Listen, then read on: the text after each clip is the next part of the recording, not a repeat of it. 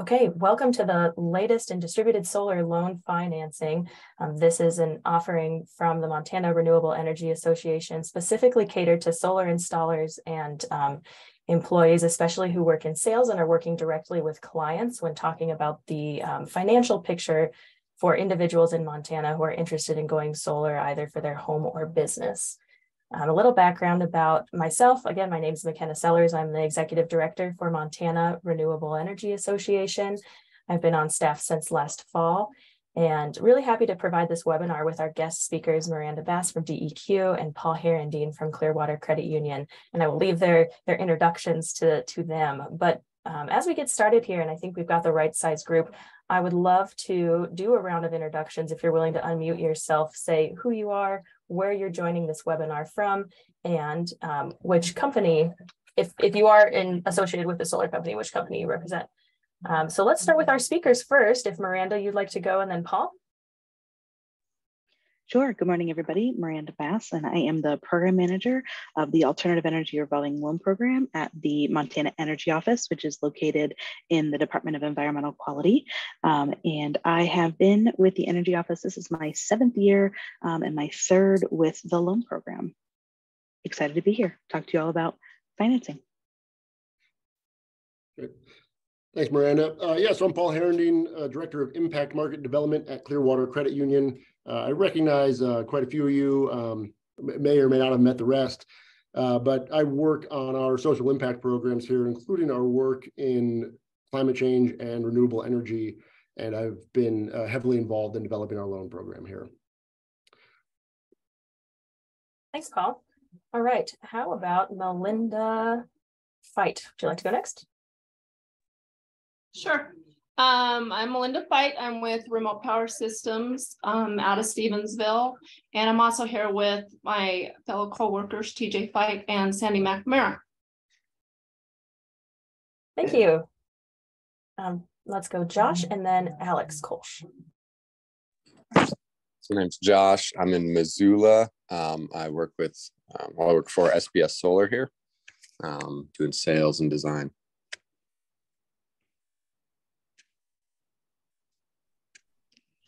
My name is Alex. I work at Harvest Solar. I've only been in the industry for about 2 weeks now, so everything is new and I am learning everything. Thanks, Alex, and welcome.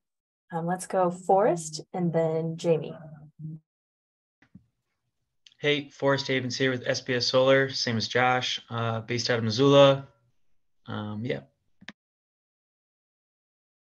Hi all, my name is Jamie Farrell. I work for On-Site Energy. We're based out of Bozeman. Great, thank you. Okay, who am I missing? I don't think we've heard from Ryan or Austin. And if you're just joining, we're just doing introductions of who you are, where you're joining from, and then which company you're a part of. Hey, this is Ryan. I'm a project manager for Harvest Solar over in Billings, Montana. Yeah. Thanks, Ryan. Welcome. Austin?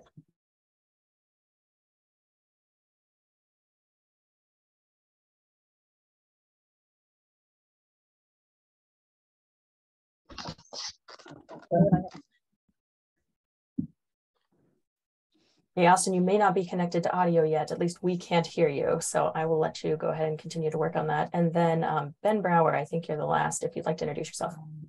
Sure. Ben Brower. I work at the Montana Energy Office with Miranda. Thanks for pulling this together. Excellent. Well, thank you, everybody. And I really hope that this is, I'd like to set up this presentation initially as informational. And then, as you might have seen on the second half of the agenda, I want to have a discussion and be a little more informal as a back and forth between the installers and those who work directly in sales, is what you hear from customers and what your common practices are in terms of how you communicate about distributed solar loan financing. Because I think that will inform not only MREA, but I think it'll inform DEQ, it'll inform Clearwater, and it's just good for all of us to be in communication like that. So as I said, thank you again to our guest speakers, Miranda and Paul. We so appreciate you and all the good work that you do for Montana and for the renewable energy industry in our state. A little background about Montana Renewable Energy Association. If you're not familiar with us, I know we have a mix of members and potentially non-members joining us today, but the Montana Renewable Energy Association was founded in 2001 as a nonprofit member-based organization with a mission to foster the growth of renewable energy for all Montanans through industry engagement, through education, and through advocacy. So how that's played out over the course of the past few years, we've been very active at the Montana Public Service Commission when there were attempts to change the net metering rate class. We're very active on legislative and like policy making. That's why I'm in the Capitol today, tracking on bills and making sure that we're defending the renewable energy landscape of Montana and making sure that renewables have a fair shake. That's not only good for the planet, but it's also good for customers, and it's good for our businesses that I know you all represent also. Just as a quick overview of what MREA has planned for the rest of the year for 2023, of course, the legislative session takes up a big chunk of our work. And as a board we have, as far as the structure, we have the MREA Board of Directors. We have committees on fair and events, which work on education. We have our policy committee, and they're very active and involved in helping us draft our talking points and strategy around legislative session bills that come up. And then we also have, or used to have, an industry engagement committee. And before the pandemic, that committee was made up of solar installer employees, staff, and owners who were interested in coordinating on trainings, bringing in groups like SEI. I think we had some like NABCEP training out there as well, but over the pandemic, that has just sort of like ebbed and flowed. And so it's one of my priorities to focus on like workforce development and training through the Industry Engagement Committee. If that is of interest to anyone on this call, I'd be happy to have a conversation about it. And then talking about education, save the date for the 2023 Montana Clean Energy Fair. We are hosting in Billings, Montana. So for folks like Ryan over there in Harvest Solar in Billings, this might be right up your alley. But the 2023 Clean Energy Fair and the Clean Energy Fair is something that MREA has held for 12 years and counting. We visit different communities across Montana. We have vendors, we have speaker sessions, we do an electric car show, we have kids activities, and it's a really fun community event and also our big annual event for the year. So save the date for August 12th. And we'd really be happy to see you all join. And then another priority of ours is bolstering the membership. We know that we are stronger together. So if we have more participants in the fold, more people involved in Montana Renewable Energy Association, that correlates to the success. All right. So that gives you a little background. As far as the purpose of this meeting today, I wanted to make sure that installers and MREA members had the opportunity to get the most up-to-date information on solar loan financing. And I did make the distinction that when we're talking about residential systems, there isn't a whole lot of grant opportunities out there, but there are opportunities in the loan financing like aspect of how folks can get these systems online. So because of that, I've limited the scope to two of the more I guess like common and awesome partners that MREA has had through Clearwater Credit Union and then also DEQ's Revolving Loan Program, so that installers have the most up-to-date information for 2023. So we'll start with DEQ first, then we'll move on to Paul at Clearwater.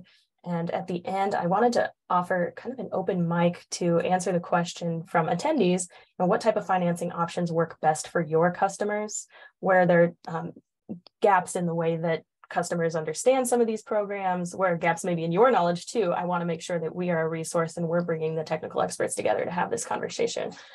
And then I did put other loan financing tools that we're not covering today on the agenda. We wanted to talk about CPACE if that's of relevance. And I think we could get to some of those as time permits, but they're technically not on the agenda. So that's what we have going forward. And I will pass the mic to Miranda if you're ready to give your presentation on the Alternative Energy Loan Program. Thanks. Yes, absolutely. Thanks, McKenna. I'll just give me 1 second. I'm gonna fire up my screen sharing here. Get into present mode. Awesome, there we go. Okay, so I'm going to talk about the loan program today, which I know some of you are already familiar with, since I've worked with a handful of you before, but I'm just going to go over today just a brief overview of the loan program, the terms, the process, take a look at our FY22 projects, as well as some program updates that we are working on currently, and then also some just helpful tips on the loan application. So jumping right in, these are the eligible technologies that we are able to finance. They include solar PV, which most of you are installing, and then we also finance solar heating, geothermal, pellet and wood stoves, wind turbines, and microhydro. By far, our most common one is the residential solar PV. Another piece that may also be helpful with you as you're speaking to clients, if you do have people who are looking for more energy efficiency upgrades, which you might not be able to provide, but it is a nice thing to note that we do offer financing for energy conservation measures if they are done in conjunction with one of the eligible technologies. So unfortunately, they cannot be done as standalone projects, but they can be done done in conjunction with the solar PV, for example. So if they were wanting to do insulation or updated windows or mini splits, those are eligible for this program. So these are just some of the basic terms of our loan program. There is no application fee or down payment. The interest rate for 2023, we set it at the beginning of every calendar year. This calendar year, for the whole year, it will be at 3.5%, and that is fixed for the term of the loan. The maximum loan amount that any one person could borrow is $40,000. And then the maximum loan term is 10 years, but there is no early payment penalty. So if somebody chooses to pay it off early, that is fine, they can do that. And then on the closing costs, we do have some closing costs associated with our loan program. There is an origination fee of 2% of the loan amount, or $250, whichever is greater. And then the other fees include a recording fee, a filing fee, and a flood fee of approximately $125. And those fees are coming from our financial services contractor. We work with the Montana Business Assistance Connection, or MBAC for short, and they are the ones that do all of the underwriting and servicing for our loans. And so those are some of the fees that they charge for setting up each of these loans. So to give you an idea of what an average loan that we see come through our program is about $25,000. And I just wanted to go over the fees and how they impact the annual percentage rate, or the APR. So our interest rate is 3.5%, but the APR is going to vary depending on the loan amount. And that's because the loan amount is affected by the origination fee is affected by how much a borrower is requesting. So because of that, that changes the APR. So this just gives you a snapshot of what the APR would look like on a $25,000 loan. So we have our 2% origination fee, which would be $500, our recording, filing, and flood fee of $125. So the total amount financed is $25,625. And that puts us at an APR of 4.023%. So there are a handful of APR calculators, and this is just an example, but there's a handful of APR calculators out there where you can plug in the parameters and it'll give you a nice little number here.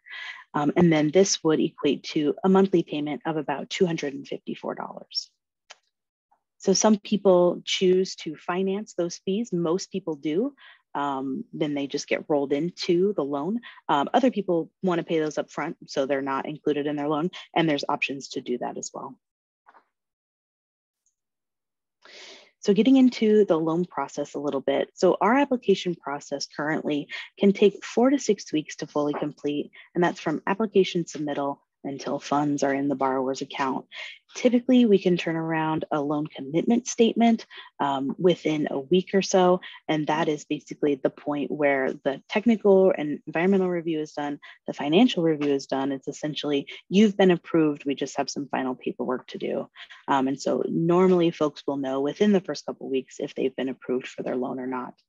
So we do have electronic applications They are fillable PDFs, which are on our website. They can be mailed in. If people want to mail them in, that's totally fine. We don't accept them via email, but we do accept them via the Montana File Transfer Service. It's a pretty easy service to sign up for, and people can upload their application and their supporting documents.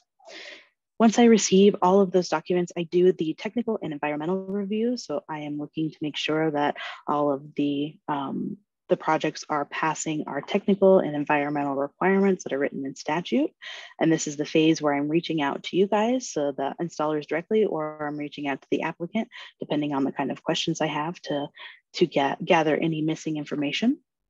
And then it goes over to the financial review. Like I mentioned, Montana Business Assistance Connection. They are looking at credit scores, debt to income ratio, repayment history to make a determination on if they are going to approve or deny the application. So assuming that everything looks good and they get approved, that loan commitment statement gets sent out for signature. Then the final loan documents are sent out. And this is sort of where it takes the most time, these final loan documents. They are sent via mail, and then they have to be signed and notarized and then sent back to us.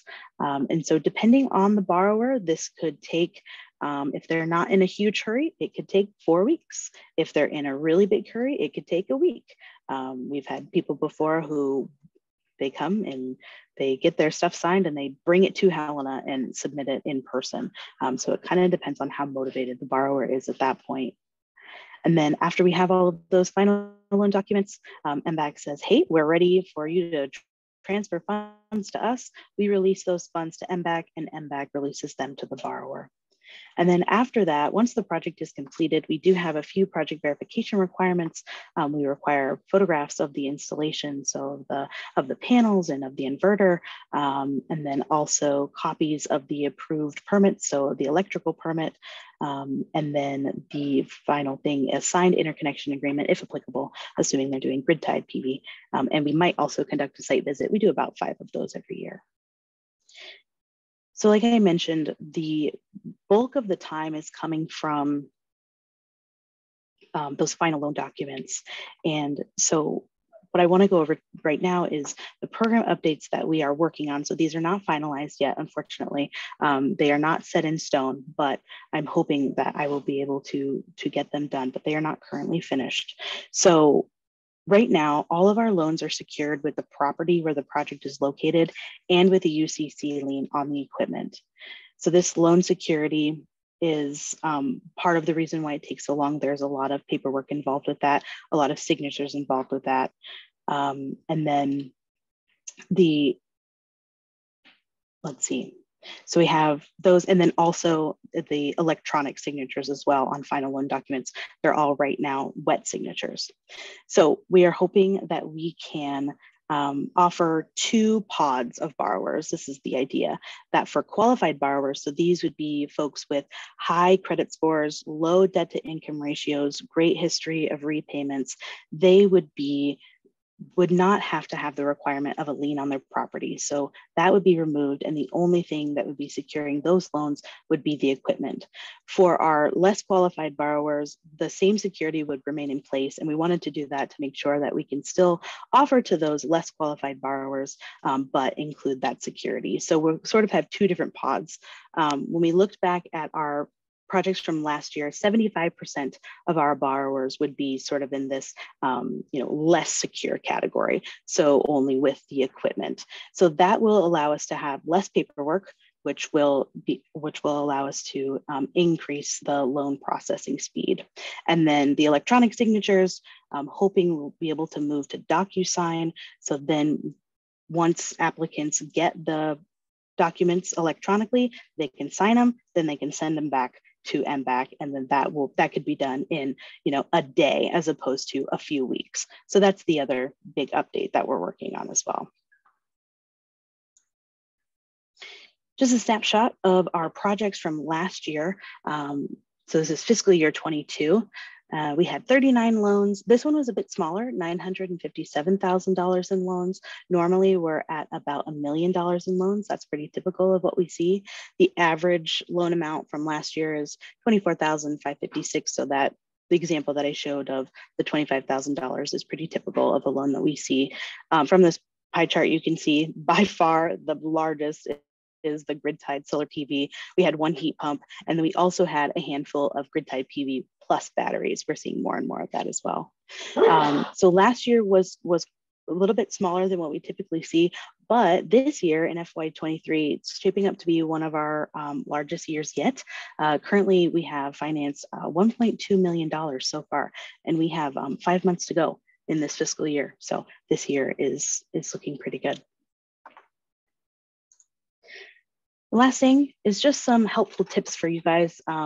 The bulk of these applications and of the checklist on the documents, it's all on the borrower to gather all of these materials. But one of the things that I would say is if you're helping folks with this, just to be familiar with the application, take a look at it, read through it, and then also be familiar with the checklist of required documents. There are some cases where the installer is going to be the person providing that information. And part of the application is this section 5B that I have screenshotted here. And this is the system information. So it has, the generating capacity, the projected energy production, the current annual usage, what the savings are going to be, and then all of these other questions on here. And sometimes people are well versed and they know what these numbers mean and they plug them in and it's not a big deal. A lot of times people don't know what I'm asking for here. They don't understand the difference between the capacity versus the production. So helping folks out with this piece of the application, I think is huge.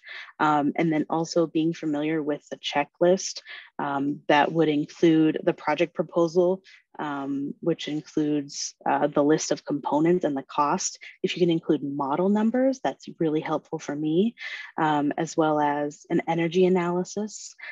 Some people use PV watts, some people have their own energy analysis that they do, a production report.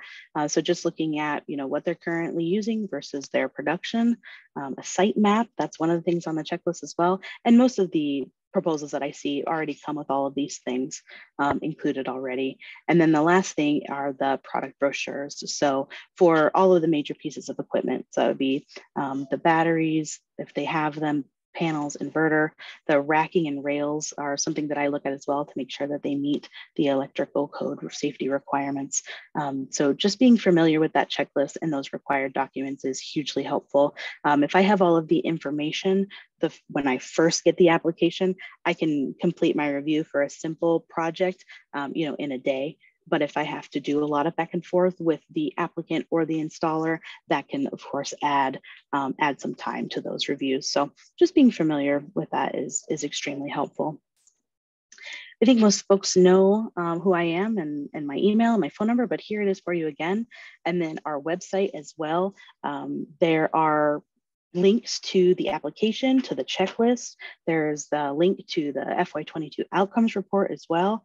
And then eventually, we do have a brochure for our, with our new interest rate on it. They are at the printers, so hopefully I will be seeing those soon. But if you would like some copies and you want to just include it in the chat, how many you'd like, I can get those sent out to you. You can send me an email as well. And then eventually I will also have a link to the electronic version as well.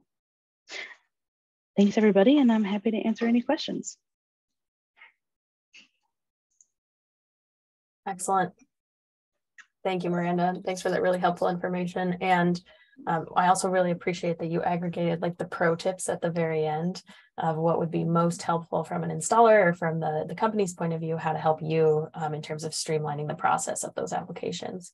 So we're at the time, I think that we're in a position to ask questions section by section. So if anyone has questions for Miranda and the Revolving Loan Fund, I know that she did an awesome job talking about turnaround times and expectations, but if anyone has specific questions to direct at Miranda, I think we've got time for them.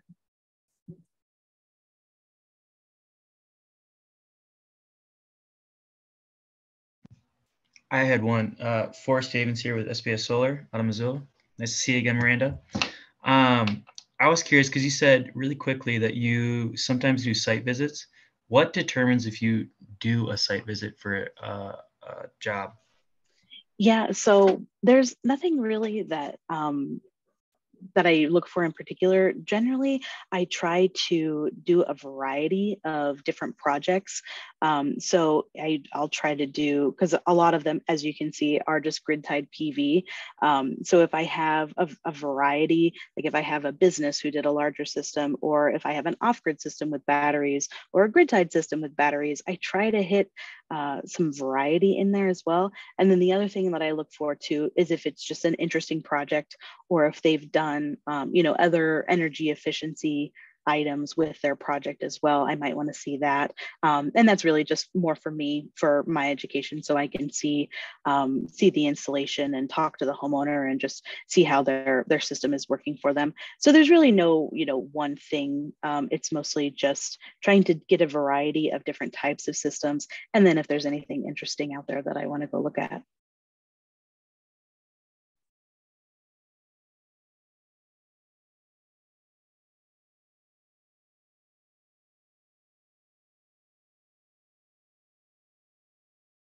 Any other questions for Miranda? We've got one from Melinda here. Yes, the slides will be available for, I'll distribute them via email. These slides specifically are not on the DEQ website, but I can share those after the presentation. And then talking about yearly deadlines, can you speak to that, Miranda? Yeah, so we accept applications on a rolling basis. So there are no deadlines. You can submit at any time.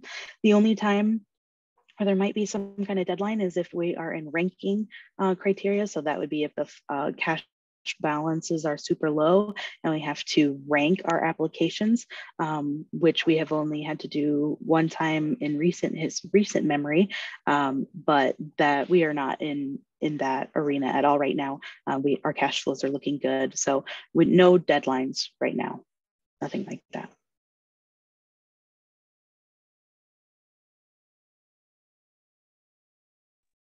Great. Any other questions for Miranda before we move to Clearwater's solar loan option?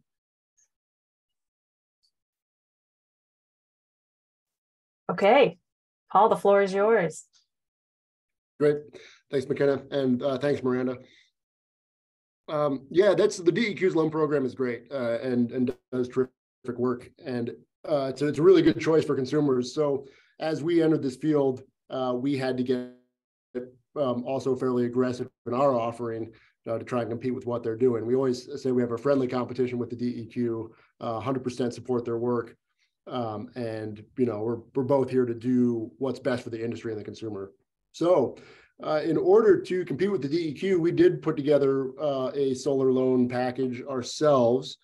And currently ours is a unsecured loan. So it's basically just being given to the members, what we call them in a credit union, to the member themselves, no security. We also raised our interest rate. So it's currently 4.90% APR. There are no origination fees with that at all. So the interest rate is the APR. People can pay that down over whatever schedule they like. They can always make prepayments. They can, if they'd like to, they can what they call recast the loan. So they can make a big payment, keep the term the same and lower the monthly payment, or they can just make early payments and the thing will just clear a little bit early. The current loan limit is $75,000 and we can go up to about 100 with a little bit of extra underwriting on that. And in terms of what it covers, this is something that we are in the midst of reworking right now. So I'm very interested in feedback from this group, but currently it's for solar PV. If a solar thermal system came up, we'd certainly be happy to take a look at it. We just haven't seen any. It will also cover associated roof work. So if somebody wants to re-roof before they put on the panels, they can roll that into this loan. And currently it also covers heat pumps. So if they want to go ahead and add on to that, they can. Like I said, we're in the midst of reworking this at the moment. I'm actually going straight from this meeting to one with the loan team to talk about what else might be included in this loan. And that's something we'd love to hear from installers if there are things that commonly go in at the same time. Of course, we'd be willing to consider battery systems, but we're wondering if people often want to roll in something like an EV charging station, or again, the heat pumps, if they wanted like electrify their building systems. So if there's anything else that would be useful to include in that loan, we'd love to hear about it. A smart load center. To be honest, I'm not familiar with that technology. Is that something that just kind of helps manage the overall system? Is that for a DC generator? That's a good question too. Happy to maybe follow up with this. Happy to consider it. The goal here with the loan is to make it work, right? To solve the needs of the members, to help you all get more projects done. So we're more than happy to entertain all of those. And likewise, as I talk about the process, if there's ever anything we can do in the process to make it work better for your customers, for you, we'd love to hear about that as well. So because it's an unsecured loan, we can turn them around really fast. As I'll show you in a second, we have an online application form. For certain highly qualified borrowers, they can actually get automated underwriting. They'll get a response almost instantly. If it takes a little more looking into, it'll get referred to one of our loan officers, and they try to respond that day. Sometimes it might be the next day, but we can turn these pretty fast. Nobody will ever get denied automatically through that system. It'll either be an automatic approval or it'll get referred to a lender and they'll get a phone call.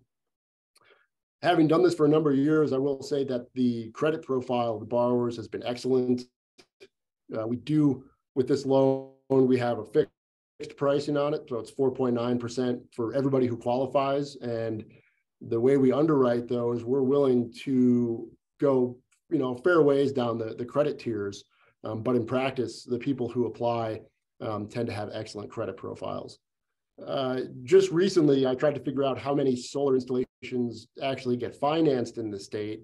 And want to say thanks to McKenna for some Northwestern Energy installation data on that. Thanks to Meranda, we're always sharing information back and forth on our loans as they go. The nearest I could tell is that something between 10 and 20% of solar installations are getting financed in the state. I don't know if that matches what you're seeing in practice, all you installers, but that was kind of my best guess. All right, I will do my best to answer these questions. Smart load centers, need to learn more about those. If they're help manage a solar system, probably. Generators, we've had that one come up before, and we've decided for the moment not to include generators. Just felt a little bit far afield for what we were trying to do. That said, if this is something that comes up a lot, but you feel like we're made a misstep on that, we're happy to hear about it. Off-grid, yes. So I realize that's kind of a funny line to split, right? If we're going to fund off-grid systems, but not generators. So again, we can, we'd be happy to take a look at that. And I will say that based on a couple of years of experience here, much like the DEQ, the bulk of what we're seeing is grid-tied PV systems, right? Real straightforward. And then the stuff that always throws us for a curveball is being Montana. There's always an interesting project out there, right? So there's always somebody who's got an idea, and we're happy to hear about those. A lot of those are going to be handled on a one-off basis. Like we can't even anticipate all the kind of strange situations that come up sometimes. So we're always happy to chat about them. All right, let me see if I can share my screen here, and I'll show you this online application.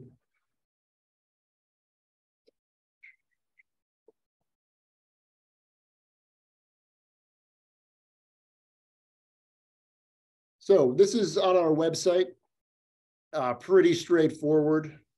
Let me know if you can't see that, but yeah, it's right there at the top, right? Apply for a home solar loan. And folks start to go down that path. It'll take them to this page. And really, they just start inputting the numbers here. There's been some questions lately about how people can get on this list. Great question. This was kind of a trial program that we started a little while back. And as I have this meeting in about an hour, we're going to talk about opening that up, getting everybody on there. I won't go through all the steps here because eventually you do have to put in things like a picture of a driver's license. This will involve a soft credit pull if they go all the way to the end. But it is one of the easiest ways to apply for this loan. And again, we can turn these around very fast. Of course, any of our loan officers at the bank can handle this. So you can walk into a branch, you can call the main line, you'll get directed to somebody who can do it. But this is probably the easiest way.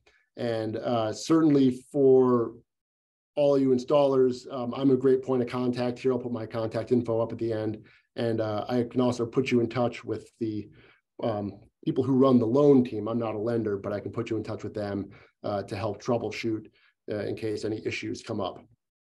Because if somebody does get a loan on this, in terms of documentation, we don't need a lot from the installers or from the member. We don't do technical review. We don't, do any sort of suitability review, anything like that. Basically, the thing we're checking for is this a real project?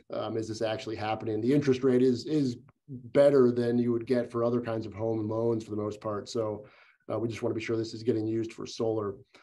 With that in hand, then we underwrite based on the member's income, go ahead and fund the loan, and then we do a 70-30 disbursement. We disperse 70% of the loan right away. We can transfer that over by wire to the installer. So you can go ahead and purchase materials, get started on that. And then we hold the last 30% until it gets released by the member, just when the project is completed. So far that's worked really well. We don't have a very formal system around, what it takes to get that released. We don't do site visits. Because this is such a small community in Montana and the quality of the installers is so high, we've never had a problem doing it this way. So that's basically where we're at with this one. I know that it might be a surprise that the interest rate went up. I just found out about that myself, actually. That was done by our asset committee here. So as we move ahead, rework this loan, again, please, if there's things that you'd like to see covered, things you'd like to see changed, do let me know. And when we get that done, we will get a communication out to everybody who's interested and try and be very clear about the loan, what it covers, how to apply, because I think that's part of what makes it successful, is if it's easy to communicate about. So that's it in a nutshell. Are there any questions I can answer? Well, this is a common one, but do customers of solar installers have to be current members, or do they have to already be banking with Clearwater Credit Union to be eligible for the home solar loan? Oh, thank you. That's a great question. I'm glad you asked that. And the answer will be a little circuitous, but hopefully this makes sense. So as a credit union, we serve members, because they are owners of the credit union. We're a nonprofit cooperative that share a common bond, is what they call it. And so that can be anything, right? Like there's Navy Federal. So anybody who's associated with the Navy nationwide can be a member of Navy Federal. Oftentimes there's like teachers' credit unions. Over the years, as we've grown, we've absorbed the Rail Workers Union and the University of Montana Credit Union. So at this point, our common bond is geographic. So we serve the 20 westernmost counties of Montana. Anybody who lives, works, worships, or attends school in that area, just easy in, slam dunk. So that covers about 2/3 of the population of the state and gets us basically to Bozeman, and then from there west. Now, people beyond that who belong to a membership-based organization headquartered in that service area can also qualify. There are a ton of organizations like that.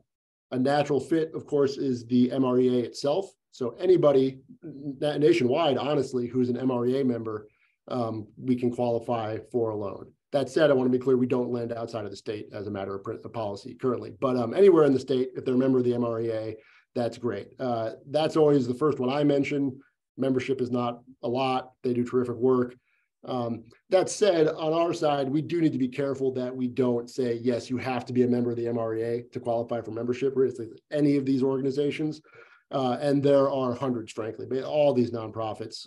But the MREA is a big one. Rocky Mountain Elk Foundation, very common. And we can almost always find something. So the lenders who handle this loan, once an application goes in, are totally familiar with this. They do it all the time. So short answer, we can almost certainly lend to anybody in the state. The other thing I'll say too is that I've just been talking about our residential solar loans here. We're more than happy to lend on any kind of renewable energy at any scale. So we'll certainly do commercial solar loans for people putting them on their businesses. In that case, we don't have the same kind of fixed package here. Those get underwritten in a different way, and the commercial team looks at them a little differently. So the best way to get one of those rolling is to just start a conversation with our commercial lending team, and I can help facilitate that. If there were an opportunity to get involved in larger scale projects, community solar, utility scale, we'd love to do it. You know, it's, at least as what I've seen, there hasn't been a ton of large scale renewable energy development in Montana, and the few projects that have gone in the last couple of years have come in with their own financing. There's certainly plenty of national financing looking for those kind of projects, but you know, if there's an opportunity, we'd love to get involved. Any other questions I can answer?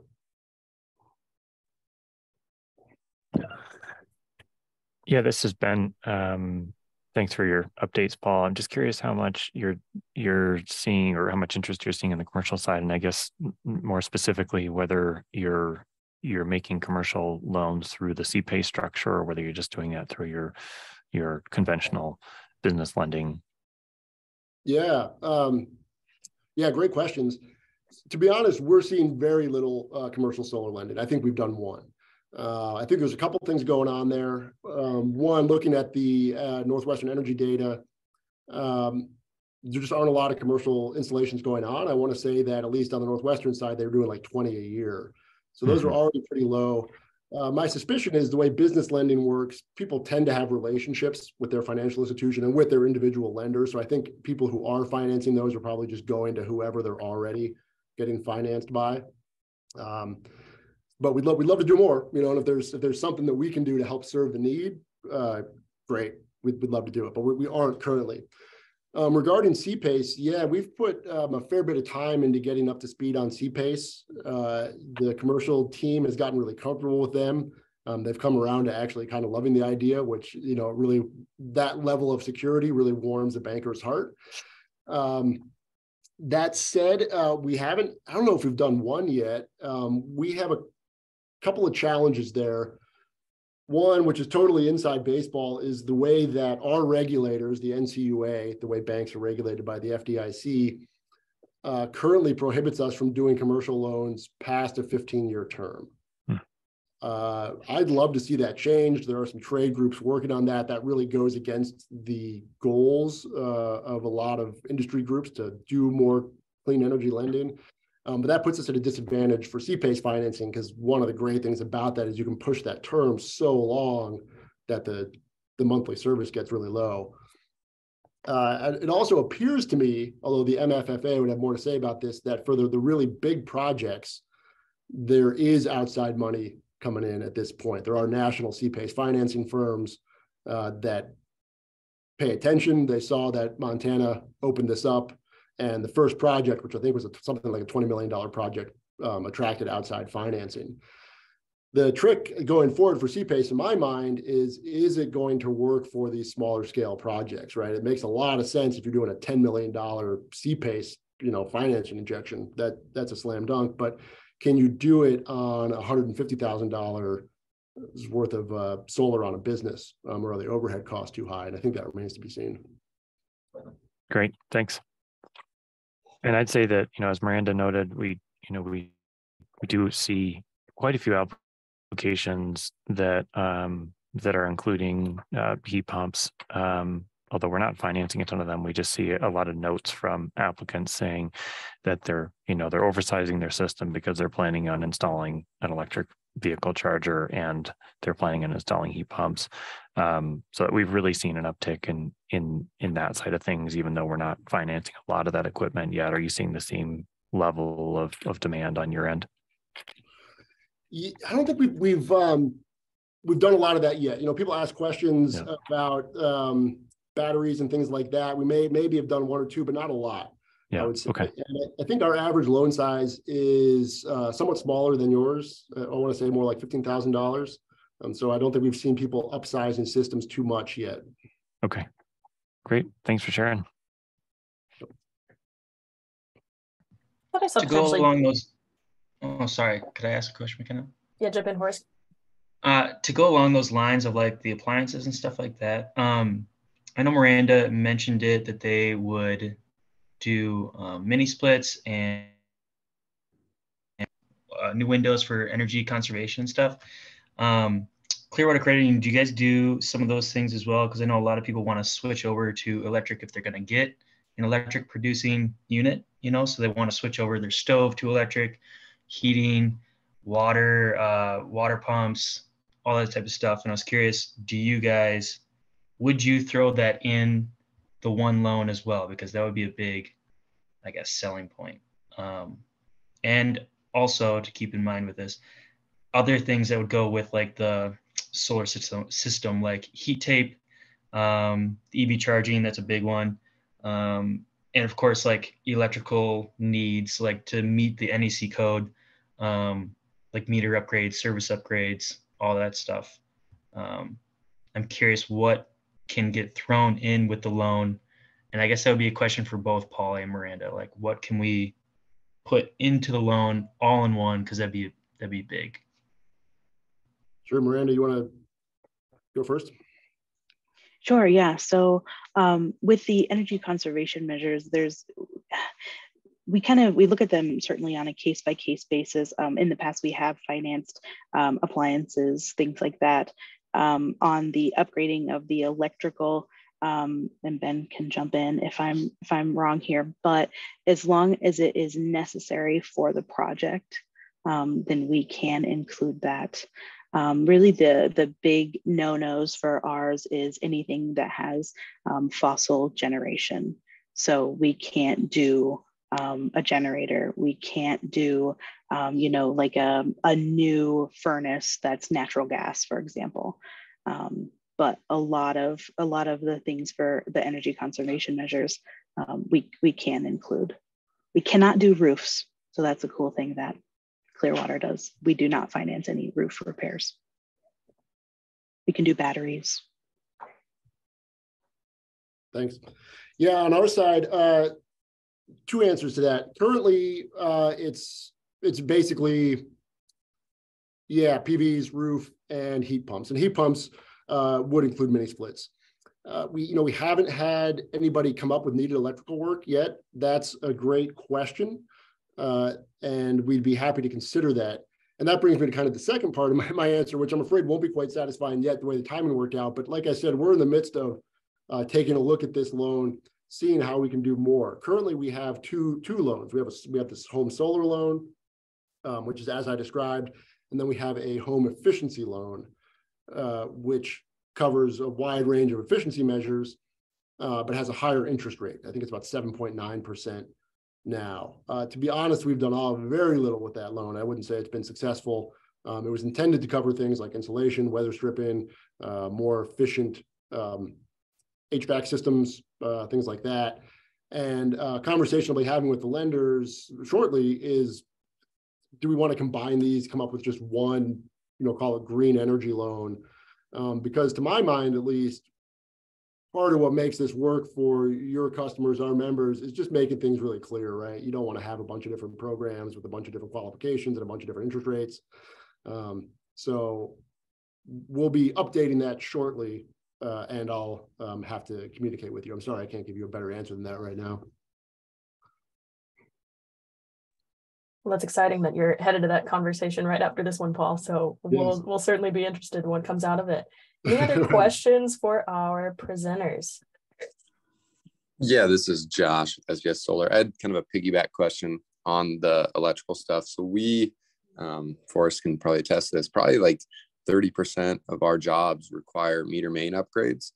And I think a lot of times you're not seeing that because the homes just aren't going to you for that loan. It's anywhere from $1,500 to $3,000 to an electrician to come do those upgrades. And so I think the reason you guys aren't seeing it is just because they're not taking it there. But if it's something that you guys do end up including in it, I feel like it would be a pretty common thing to add in, just because it's a lot of these systems are getting bigger. The NEC code changed quite a bit. And so we're trying to navigate that and figure out what these meter mains need to have, a 2 inverter system or maximizing all that. So great. That's a good point. Typically, does the electrician get subcontracted by you, or do they contract directly with the homeowner? It's a mixture, I would say. A lot of homes end up just going with the electrician that they have for their house they've used forever. And so, yeah, then it's a separate bill, kind of separate system. But then we have 2 electricians we use if a home wants to use them that we subcontract through. So. Yeah, great. Thanks. I appreciate that. We'll definitely consider that. Yeah. And sorry, one more thing to piggyback on top of that piggyback. So they have on this, when they do solar systems, they have to have a inspector come out and check out like the whole thing. City, state inspectors. And so you see a lot of other things that aren't even pertaining to like the solar system that they need to change up. Like for instance, there was a water softener that was within 3 feet of a home's main breaker panel, and that's against the code. And so they need to have a plumber come out and like change that stuff. So what I would recommend, if you guys could add on in your loans, like if there's anything else that needs to be taken care of to supplement for the inspector, that'd be a big I guess selling point for you guys. But yeah, something to think about. Yeah, that's great. Good to hear. I hadn't heard that before. So yeah, we'll definitely talk about that. I mean, I'll say, when I'm going to pitch here, we'll see what happens. But given my druthers, I want one loan, one interest rate that just like clean energy, like that's it. And whatever it takes to make that happen. But we'll see. Yeah, all good questions. And thank you, everybody. This is really good discussion. And I'm certainly learning about what's happening on the ground too. So I hope this has been helpful for our speakers as well as our participants. So I'm going to end the recording here and then we'll move on to the discussion portion. I have this scheduled out till 10:15, and if you need to hop off, that's totally fine.